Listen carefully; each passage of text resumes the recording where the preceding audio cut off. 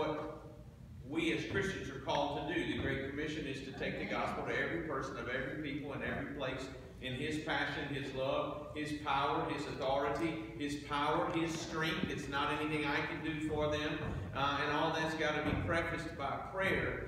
But I think if we look out across the country, we'd see that our country is in need of revival. All right, I can give you some statistics that would amaze you. 80% of our country professes to be, to believe the Bible, and yet we have 143 million people in the country who profess to be lost and unchurched. That's how they describe themselves. I'm not part of a church, and I'm lost. All right? But when we go to do the Great Commission, often we want to... I know some pastors around the country that have quit having a friend day. You say, well, why? Well, friend day used to be a very important day. It's an evangelistic day. We brought a preacher friend of mine calls it frangelism. He say friends, relatives, associates, and neighbors. Bring them to church that day. But what it has turned into in so many places, if we're going to invite somebody from the church down the street to come here because it's friend day, and we want our friends from down the street to come here rather than outreach. And I think the problem with that is the church. Okay?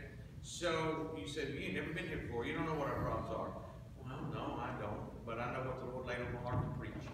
And I'd like you to turn with me to Psalm 85. And we're going to read one verse of Scripture there.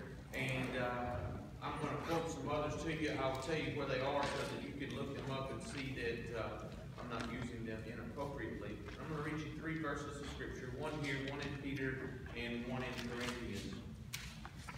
I'm going to give you a moment to turn, and then I'm going to open with prayer.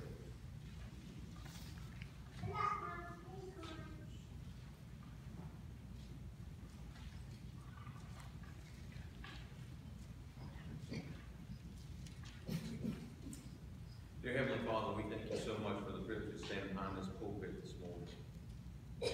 Lord, you know, I know, probably most of this congregation knows I have nothing for them apart from thee. Lord, I believe you've given me your message. I pray that you give me your mouth and mannerism to present it in the way that you have it presented. I pray you do what John Hawken can never do, and that's speak to the hearts of the people. I pray that you would prune, weed your people of sin and unfruitfulness. And I pray if there be one here this morning that is not saved, that somehow this morning they will be drawn to accept you as their Savior. And I do thank you that you're still working. Heard about a young girl's salvation, waiting on the chance to baptize, and I know you allowed me to lead 2 people to Christ this week, so I know you're still working. But thank you for that, Lord. We love you. We pray all these things in Christ's name, and ask you to have your will in this service. First, in Christ's name, we ask it all. Amen. Verse 6 is a very familiar portion of Scripture to us. In fact, we just sang a song about it a second ago. Wilt thou not revive us again, that thy people may rejoice in thee? Show us thy mercy, O Lord, is how the next verse begins. Revive us again. If you were to take the time and turn with me to 1 Peter chapter 4, you don't have to, but I'm going to turn over there so that I'm sure that I read the verse appropriately. The Bible talks about judgment beginning at the house of God. In 1 Peter chapter 4 and verse number 17, the Bible says, for the time is come that judgment must begin at the house of God. And the rest of the verse goes on to say, if it begin at us, what shall be the end of them that obey not the gospel? We have those people all around us that obey not the gospel. If you were to take the time to look in 1 Corinthians chapter 11 and verse number 31, he said, if we would judge ourselves, we should not be judged. And to me, that's reminiscent of a verse I had my boys memorize when they were little. The Bible says in the book of Proverbs that the foolishness is bound in the heart of a child. Foolishness is when you do exactly what you know you're not supposed to, or you fail to do what you know you are supposed to. And as my boys would be playing, I would remind them of that verse, and I would say, hey, you're getting out of hand. What's the Bible say? Foolishness is bound in the heart of a child, and the rod of correction that driveth it far from him. You gonna drive it away, son, or am I? I got it, Daddy. I got it. I'll drive it away.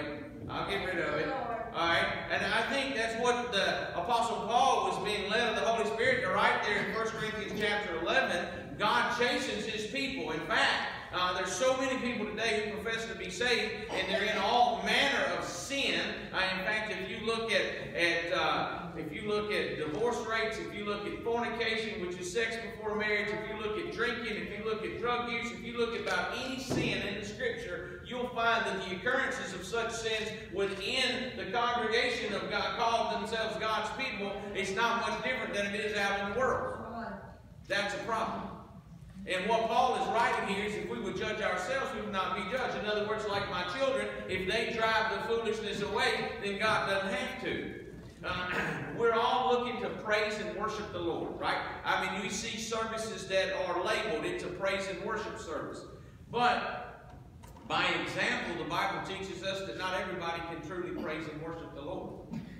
Okay? It's truly taught from cover to cover that not everybody can worship the Lord. Jesus told the old wild woman at the well, he said, "Why you call her a wild woman?" Well, he said, "Where's your, go get your husband?" She said, "I have no husband." He said, "You've well spoken. You've had 5, and the one you got now you're not married to." I'd say that qualifies as a wild woman. And he said to her, "God is a spirit, and they that worship Him must worship Him in spirit and in truth." God doesn't want us to play church. Okay? But if we go and look at the law, so this New Testament, go all the way back to the Old Testament, if you were to take the time to look at Leviticus chapter 9, that chapter ends with a wave offering. And that's God's people waving praise and worship to the Lord. But what is it? What precedes that wave offering? Well, if you look just before that wave offering, there's the peace offering. And the peace offering says, "Lord, we are completely satisfied in your salvation and in your sustenance." We're completely satisfied that you've not only saved us from sin, but you sustain us day by day from trial and temptation and so forth. Satisfied. Everybody's looking for satisfaction, and we want to go straight to the praise and worship to get the satisfaction, those of us who call ourselves Christians. But not everybody can praise and worship. Not even all believers can truly praise and worship. Some great music here this morning. Really enjoyed the one you wrote. That was amazing. Enjoyed the song the preacher sang. Enjoyed the 2 songs y'all sang. It's amazing. All right? But not everybody can sing those songs. You see, if you look there in Leviticus chapter 9, the first thing is the sin offering. That's our salvation. And you can't worship God until you're saved. And to be saved, it's a simple thing. I'm glad it's not, E = MC squared or something that's out of my range of comprehension. It's a very simple thing. For God so loved the world that He gave His only begotten Son, that whosoever believeth on Him should not perish, but have everlasting life. That's the good news, and we understand that. And I could go around and include everybody's name in that, and it's true. He loves you. But in order to truly grasp, honestly, we have become, and I think it's human nature, I'm going to show you in a second from Scripture, that we go through cycles. But we begin to think too much of ourselves. It was almost like, well, no wonder He loves me. Everybody loves me. There's a preacher I know, if I call his name, you might know him. He's nationally known. And after a meeting years ago, the man's 72, 74 years old now. After a meeting when he was probably in his 50s, his wife sat on the front row there where Brother Joey's at, waiting as all these people came up there and said, "Preacher, would you sign my Bible?" And they said all these nice things to him, like people were so kind to do. And as they go back, he and his wife, Miss Evelyn, they'd been married about 30 years, I think, at the time. I know it was north of 20. And they're walking arm in arm, in the hotel there. And she called him by his first name. She said, "Did you hear all those people say those nice things?" And he said, "Yeah, that was nice, wasn't it?" She said, "Yes, honey, it was, but I just need to help you." He said, "Okay." She said, "Don't you believe a word of it? I know." All right. because we can't be used of God if our head swells up and we think it's all about us. And honestly, I think a lot of us, maybe more so in the Bible Belt than elsewhere, I can't answer to that, but it's almost like we just believe everybody loves us, right? But in order to truly grasp that, we got to go over there to Romans chapter 3 and get a taste of the fact that we're sinners. Sinners are enemies of God. The Bible says all have sinned and come short of the glory of God. If we begin to compare ourselves amongst ourselves, you're going to pick my weak points and your strong points, and you're going to come out on top if you make the comparison. Humanly speaking, if I make the comparison, I'm probably going to pick your weak points and my strong points, and I'm going to come out on top. But when you start comparing yourself to the sinless Son of God, you don't compare, and neither do I, and we have to get a grasp on that. There's nothing good in us. The Bible says there's none good, no, not one. None seek after God. If you were seeking after God, it's because He was already seeking after you. You have to grasp that we're sinners. And that sin has a salary. The wages of sin is death. And that's not just talking about a physical death. The Bible says that death is separation. And the Bible says in Revelation there that death and hell were cast into the lake of fire, which is the second death or the final separation. That's separated from God forever in a place of torment. And that is our just and righteous end right there. But God commended. He demonstrated. He manifested. He showed us. Everybody talks about loving you. I've had people shake my hand at the back of the church door and tell you how much they love me, and then walk out right out there in the church parking lot and tell them what a sorry dog I am and how I said the wrong words when I was baptizing somebody. Come on. I ain't heard but one set of words, and I found them in Scripture. I baptize you, my brother, in the name of the Father, the Son, and the Holy Ghost. Amen. I don't know what other words I was supposed to use. You see how people will do? They talk about loving you, but Jesus showed it. But while we were yet sinners, you know, sinners means enemies of God. Christ died for us. Amen. Most amazing 4 words in the Bible. To be honest with you, I don't know anybody in this county that doesn't know that. But that's not enough for you to be saved. Amen. There has to come a time when you believe in your heart and you confess with your mouth and you call out. And the first step to being able to praise and worship is to be saved. If I truly believe I'm drowning in sin and headed for hell, how can I but grab on to the rope that Jesus offers us called salvation? The first step to being able to truly praise and worship, the first step to being totally right with God is to be saved. But that's called the new birth. And if lifestyle, a friend of mine, Dustin Moffitt, his wife Kimmy, had a baby this weekend in Amory. If that baby isn't, well, it's 9 pounds, a big old baby, right? Or almost 9 pounds. But if that baby's not 10 pounds next month, we're going to think something's wrong. Right? If that baby's not walking in 12 to 18 months, we're going to think something's wrong. But how many of us profess to have been born again, but we're still just little bed babies that have to be spoon-fed, have to be stick a bottle in our mouth? Come on, the next step is being totally surrendered. The burnt offering there was totally consumed, some in the camp, some outside the camp. New Testament, I beseech you therefore, brethren, by the mercy of God, you present your bodies a living sacrifice, completely submitted to Him. So the second step is surrender.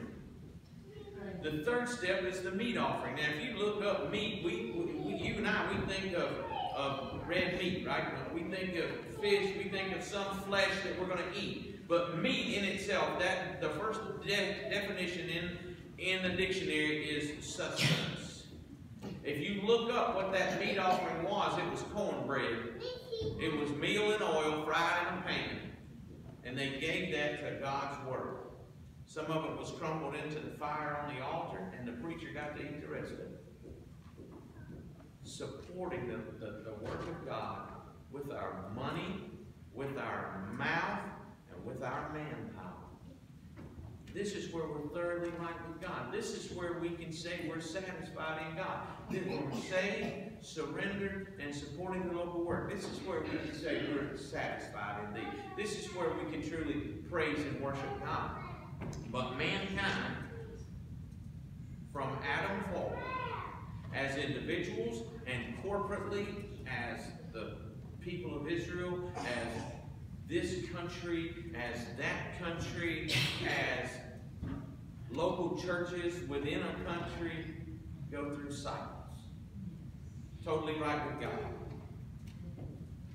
Complacent. In sin. In bondage to sin. We realize it and we call out for help. And God forgives us, puts us back thoroughly right with God.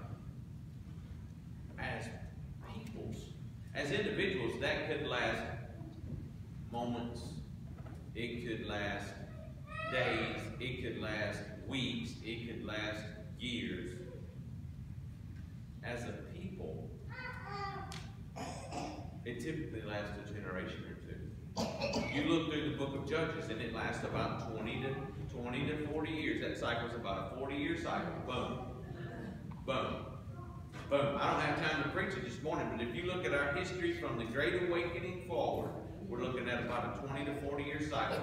We're right with God, we get idle, complacent, we get into sin, we call out for help, we get right with God, we get idle, complacent, into sin, we call out for help. About 20 to 40 years, boom. We're on the backside of that 40. It's about time. It's about time to hear the trumpet, or it's about time for a revival. And I'm ready for either one. But if I'm not going to hear the trumpet, I want to see a real revival. I'm not talking about a series of meetings. I'm talking about where God's people get thoroughly right with God and we begin to become evangelistic. Because I hear people often pray, Lord, let me have opportunity to witness. Friends, you pass people every day who are lost and going to heaven. We don't need opportunity. We just need the gumption to take advantage of the opportunity He gives us. If you look at, we talked about how many times I'm talking about this cycle now. I want you to get a good hold on this cycle. Remember the patriarchs. How many times God told them not to go to Egypt? How many times they go to Egypt? How many times they go to Egypt? Abraham went to Egypt. Abraham went to Egypt. Isaac, Jacob. You get into the whole country. The whole family went to Egypt. They stayed there 400 years, so they didn't have that 40-year cycle then. It's on and on and on.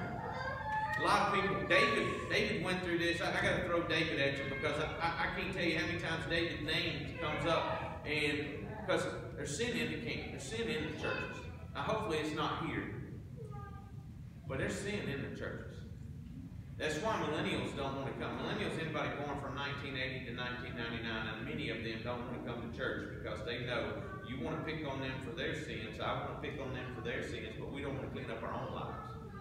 So I've heard people time and again use David as this. See, the problem is that divorce, adultery, fornication, all this stuff that happens is often with God's people as it does out there. And people say, well, David was a man after God's own heart. And David was an adulterer. He was. Did God forgive him?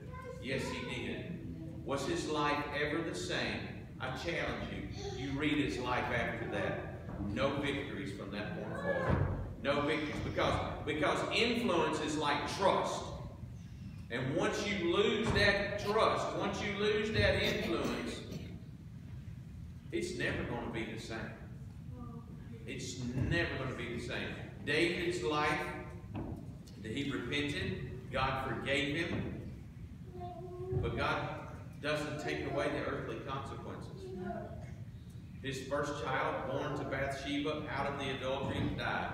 Amnon raped his half-sister. Her whole brother Absalom killed Amnon. These are all three of those are David's children. Absalom wanted the throne, and David's sin with Bathsheba was secret. Absalom did the same thing publicly with David's other wives besides his mother. Later in life, there's a fellow walking down the road beside David, and he's kicking dust on him, and he's cussing him, and he's spitting on the ground. And Joab wants to kill that dog. David said, leave it alone. Reckon why? That was Bathsheba's daddy. It was Bathsheba's daddy. I got chill bumps. When we step in it, it has consequences. And I believe the churches across this country have stepped in it. And we're on the back end of that 40 years, and God wants to send a revival. Listen, we sit inside our church houses and we complain about the sin of society. But Paul wrote, I have written unto you not to keep company. Let's turn over and read that together. 1 Corinthians chapter 5. Help me, Lord. There's no clock in here, and so I'm trying not to be long-winded, but I got to get in high gear because I have no clock by which to judge how long-winded I'm being. 1 Corinthians chapter 5, that's wrong. That's one I didn't say something. 1 Corinthians chapter 5, Paul says, I wrote in verse number 9, I wrote unto you in an epistle not to company with fornicators, verse number 10, yet not altogether with the fornicators of the world, or with the covetous, or extortioners, or idolaters, for then you must needs go out of the world. The only way you cannot talk to people in sin is to go to heaven. But now have I written unto you not to keep company if any man that's called a brother be a fornicator, covetous, idolater, railer. What are these things? These are sins, clearly. Fornication is basically sexual sins. Covetous is desiring things that aren't rightfully ours. Idolaters, putting things before God. A railer is somebody who can take their tongue and rip your guts out and feel good about doing it. How many people do we know who profess to be Christians that will do that regularly? I just say what I think. Well, the Bible says that the thought is wicked. We don't necessarily have to say everything that we think. Drunkards, extortioners, that's fraud. If you look in my Bible, it's on the same page. It may not be on yours, but in 1 Corinthians chapter 6, in verse number 9, it says, know ye not, the unrighteous shall not inherit the kingdom of God. Be not deceived, neither fornicators, there's that sexual sin. That's sex without a marriage contract. Nor idolaters, that's putting something before God. Nor adulterers, that's breaking a marriage contract. Nor effeminate, that's uncertain gender. Nor abusers of themselves with mankind. Those two are basically talking about LGBTQ. Nor thieves, nor covetous, nor drunkards, nor revilers. There's that taking your tongue and ripping somebody's guts out. Nor extortioners, that's fraudulent, shall inherit the kingdom of God. And such were some of you. But you're washed, you're sanctified, you're justified. Listen. One step to curing anything is taking an accurate look at where we are. What all of us tend to do, myself included, so I'm as much preaching to me. My daddy used to say it this way, if I point a finger at you, there's three pointing back at me. Alright? What we do is we go around like the Jews, it is mentioned in Romans chapter 10, trying to build up our own righteousness. But the first step to cure sin and affect a revival is to take note of where we are. We are not totally right with God. We as a people, maybe you as an individual might be, but as a people in these United States, those of us who profess to follow after Christ, we are no longer just complacent. We are in sin. Well, why do you say that, Brother John? Well, arrogance is sin. Idleness is sin. Being judgmental, being better than you is sin. That falls under arrogance, I guess. We're into sin. And it's easy for us to sit in here and we can point at all that sin out there. But what God is wanting us to do is to look in the mirror of God's Word and take an adequate account of where we are. Amen. Where we are. So then what do we do, Brother John? Well, the Old Testament says it this way. If my people, which are called by my name, shall humble themselves. You see, we can't affect them when we're arrogant. We can't affect the lost people. We've got to humble ourselves and pray. Did you pray before you left home this morning? Did you pray when you faced temptation? Did you pray? I don't remember the other two verses, but that's a very actual song. I asked a young man this week who was making a life-changing decision, and I called him by his whole name. He's not my child, but I know all three of his names, and I said, have you prayed about it? Well, no, sir. I said, well, let's sit down and let's write down the pros and cons to this side of the decision and that side of the decision, because both of them have good points and both of them have bad points. And then tonight you can pray about that. So the next day I said, well, called him by his whole name again. I said, did you pray about that? No, sir, I don't have time to pray through the week. I said, son, this is a life-changing decision. You need to make time to talk to the Lord about this. You see that? It's easy for us to point at that teenager, but how many of us take time to pray through the week?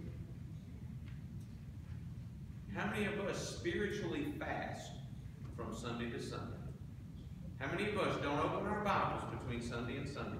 How many of us don't seek the Lord from Sunday to Sunday? We seek the Lord. We use the Lord. I don't have one in my pocket. I don't know why we call it lucky. It certainly wasn't lucky for the rabbit, but you know, we like use the Lord like a rabbit's foot, right? We pull him out when we got a difficulty. That's not revival.